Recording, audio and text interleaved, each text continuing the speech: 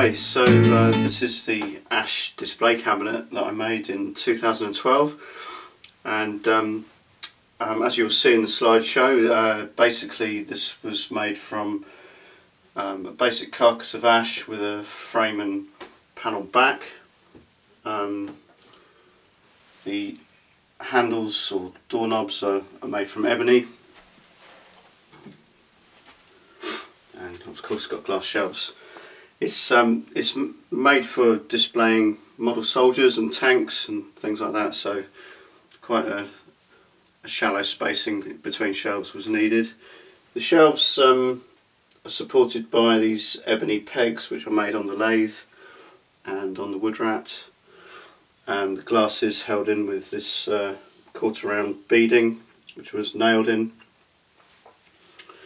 There are magnets concealed in the carcass and also in the doors, and those give a very good solid, well, almost solid shutting.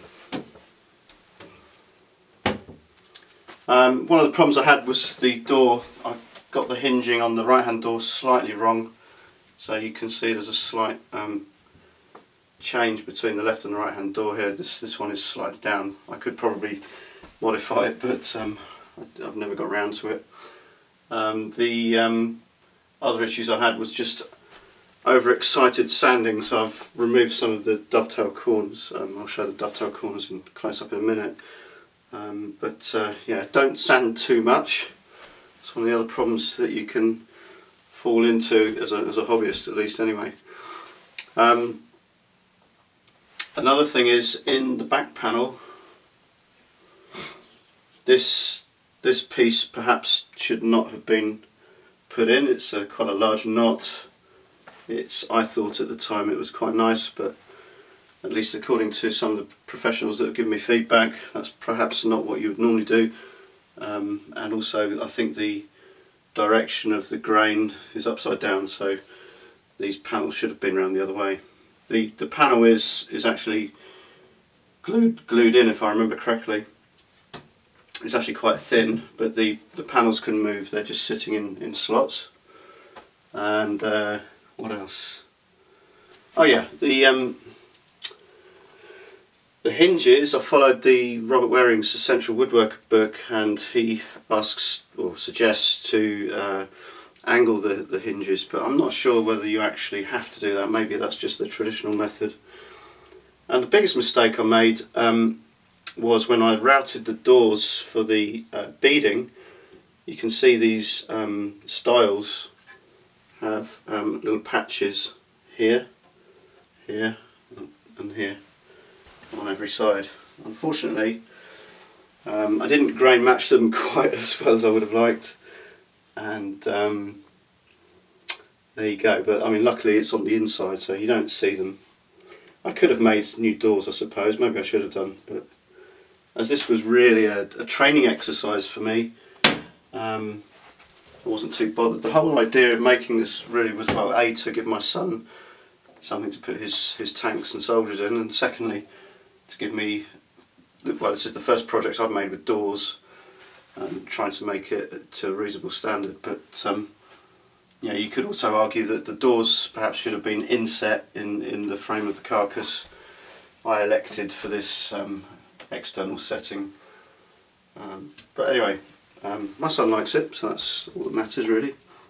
Another thing is, if you're going to use glass in a project, particularly shelves, I would buy the glass first, because when you give them the dimensions for the glass to be cut to, they don't necessarily come back what you asked for. So I think I was extremely close on the tolerance. Some of these are a bit wobbly, they're okay. This one's quite stuck. Maybe my carcass is a little bit out, but anyway, I would suggest buying the glass first and then measure the glass and make the carcass to fit. That would be my suggestion. I think that's all the problems that I had. I'll just video a few close-up shots and you can see things in a bit more detail. Here you can see the top right hand side of the carcass and the dovetails created by the woodrat. If I just move the camera up. The woodrat does a very good job. Very good fit.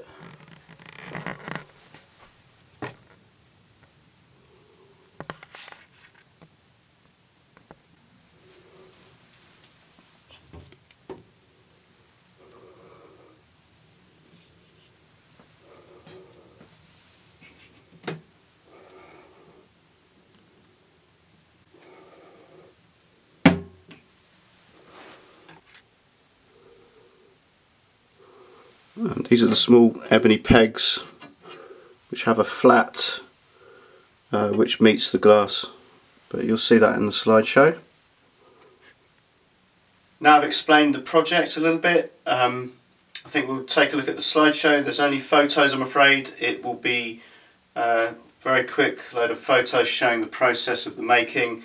Sorry there's no video clips. In 2012 I didn't take video at all.